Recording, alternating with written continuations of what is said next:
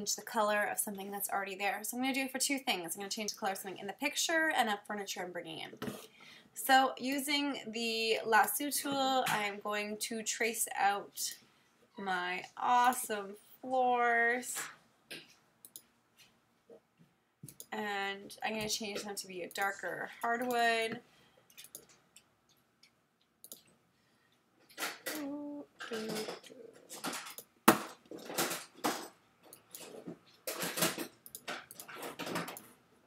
Okay. When you get the marching ants, just copy and paste to always have a new layer. In case you don't like it, then you always have the original. You don't want to change the color of the original. So to change the color, it's Command U as in Uber, Command U. And you'll pop up this colorization box. You guys used it in grade 7 to adjust the color of pictures then, but just a quick refresher. You select the color box, which allows you to choose a color. The first line is your hue. The next line is your intensity of your color, and the next line is your lightness to darkness. Please don't mess too much with the lightness to darkness. You have it set based on the exposure of the picture. We don't want to mess with that too much. And again, remember your color scheme. I said I was going to do a hardwood floor, so I want to make sure I'm kind of sticking with the realm of my color scheme.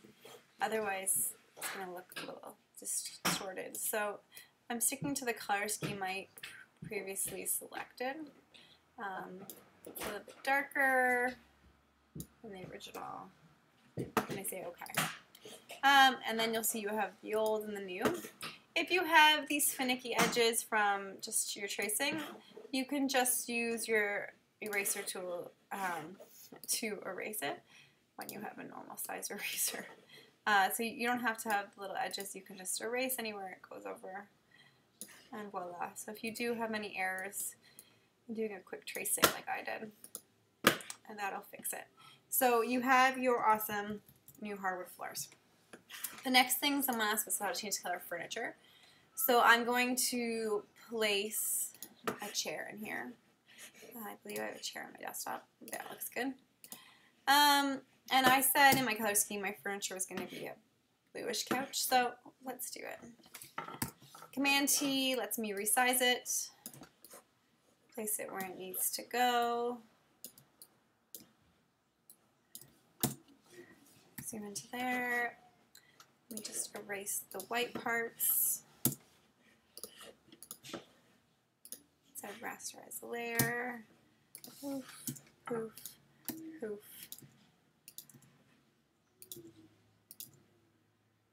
Done and done. Okay. So I have my chair. If I'm changing the color of the whole thing, Command U and colorize, but then you're changing the whole color of the whole thing. Not always the prettiest thing. So I'm going to change the color of my cushions by tracing out the color of the cushions. So I am going to do kind of a cheeky thing here. I'm going to duplicate this layer. The bottom layer is where I'm going to trace out the color of the cushion. And the reason I've done this is so I don't have to trace it in two parts and try and guess what the color is each time. That can sometimes be tedious. But if I actually change the color of the bottom layer, I can just erase the part where I don't want to change it. So there's a lot of ways to do this. You don't have to be as neat all the time. So here, this one here, I'll change the color up to the blue. Add my blue, and I'm going to hide that upper layer so you can see what the heck is going on. Command U, and then I'll add that blue color I was looking for, like in my color scheme. But see, I'm getting the armchair here blue. Totally fine. Because we're going to change it in the end. So I'm looking for my blue color.